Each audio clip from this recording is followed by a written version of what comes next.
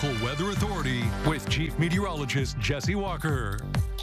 Hey everybody, real quick review of the winter outlook item, and then we'll get right into this weather. This one called for another year with several of these clipper systems. They move in very quickly, bring some wind, light precipitation. We had 10 of them, actually. We had a lot of those this winter. So there's my outlook record. We'll continue to track along. More information coming up again tomorrow. All right, let's get into this.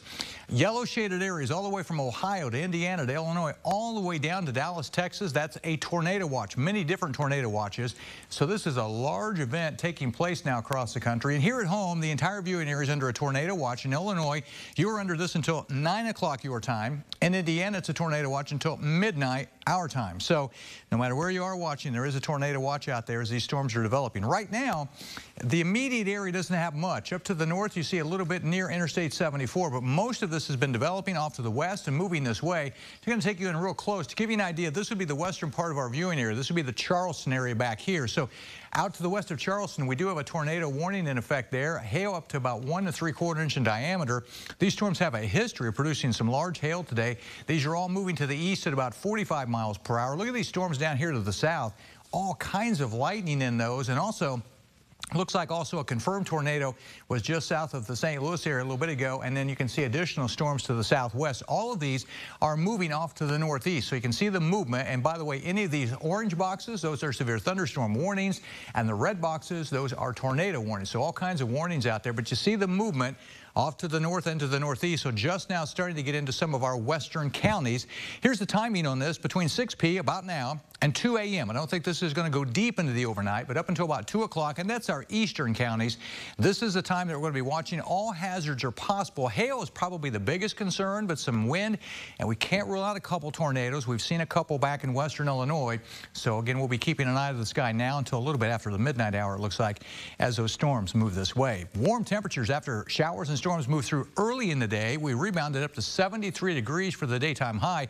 We didn't get a whole lot of rain with the first little area that came through, only 2/10 of an inch here. There was some areas of some small hail, but nothing major, and those that came through during the late morning, early afternoon. Terre Haute right now has recovered back to 74 degrees.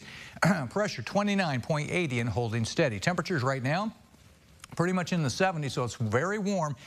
Look at the blowup of moisture down here and advancing to the northeast. So that's the area we're looking at now, Missouri into southwestern Illinois. You can see the movement clearly off to the northeast. Here's a closer look, and again, you can kind of see all of this moving in our direction. It's going to be probably, I would say very soon, we're going to see some of these now getting into our western counties. So again, we take you back in, and you can see up to the north we've got some, but the timing on this, people have been asking. I put this 103 in there. That's about how many miles that area is to the southwest of Effingham to the state line near Terre Haute. And they're moving at about 45 miles per hour. So that would put them at the state line, at least that area, at about 8 o'clock Eastern time. Now, there's going to be a few that pop in advance of it, but the main area looks like close to 8 o'clock Eastern time as it gets close to the state line. And we'll take you in once again and show you. We do have showers and storms advancing in front of the main cells, but you can see the main cells are still off to the west of this area and also just to the southwest of Effingham. Effingham is right here, and a lot of thunderstorms with some hail and lightning off to the southwest of there. So everything moving in this general direction. You can kind of see the movement places it up into this area in the next couple of hours. So again, this is what we're watching closely. The risk is there for severe weather. Obviously, we'll be keeping a close eye on the sky between now and about 2 a.m. So for tonight, showers and storms, some of those severe early, 46 the low. As we head into the day tomorrow, it's all over. Cooler weather, but no more big storms. Daytime high of 58. And then after that, the weekend actually doesn't look so bad now. Daytime highs will be holding probably around 60 or so. It looks like much colder on Monday, though, with a high of only 41. That's your forecast. Sports after the break.